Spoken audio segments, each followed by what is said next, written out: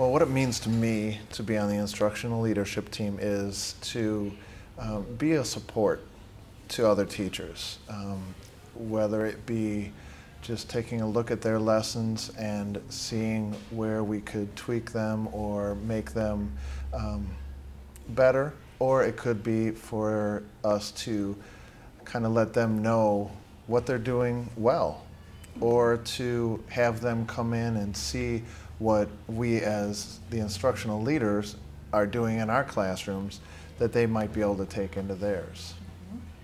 I think that's the most important part of it. I think it's also to help the school develop its curriculum and be leaders in actually being a part of developing that curriculum.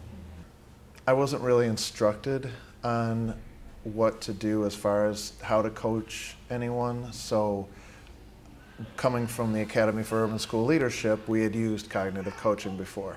So I use that model with teachers because I think it's non-intrusive, and I believe that an instructional leader is not meant to be the person who evaluates teachers.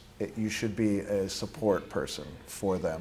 So cognitive coaching for me was to go in and talk to the teachers before the lesson, and you say, what am I expecting to see? What should I see when I come into your room? And then I ask them, is there anything that you want me to look for? Is there any part of your practice that you want me to observe, whether it be good or bad, or is there any interaction with the students that you want me to look at?